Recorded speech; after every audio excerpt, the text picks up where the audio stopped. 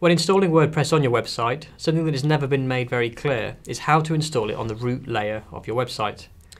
Unless your WordPress blog is a secondary part of your website, we'd always recommend installing WordPress on the root directory. This is better for SEO, usability and aesthetics.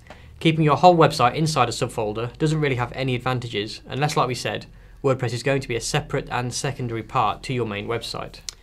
So whether you're starting a new installation or moving an established one, this is how we would recommend doing it.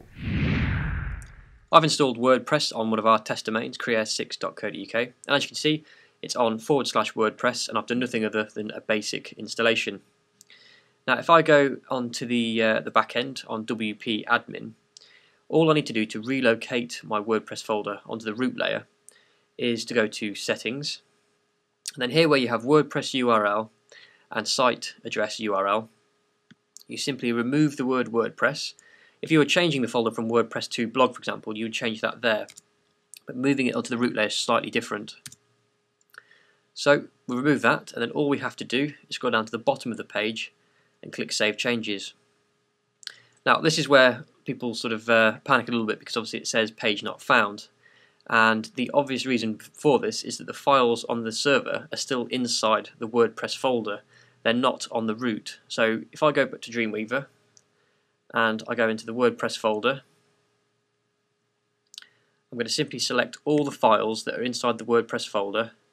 I'm going to drag and relocate them onto the server root. As you can see, they're all jumping out onto the root layer.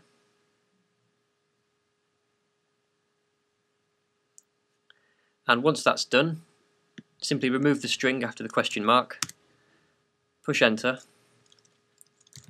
and you can log in with your username and password. And as you can see, we're using WordPress on the root layer, and everything is all automatically updated, and there's nothing more that you need to do. So whether you're moving a new installation or relocating an existing established installation, you follow the exact same process. Thanks for watching this week's web design video blog. If you have any questions or comments, please leave them on our supporting blog post at creadesign.co.uk/blog/videos.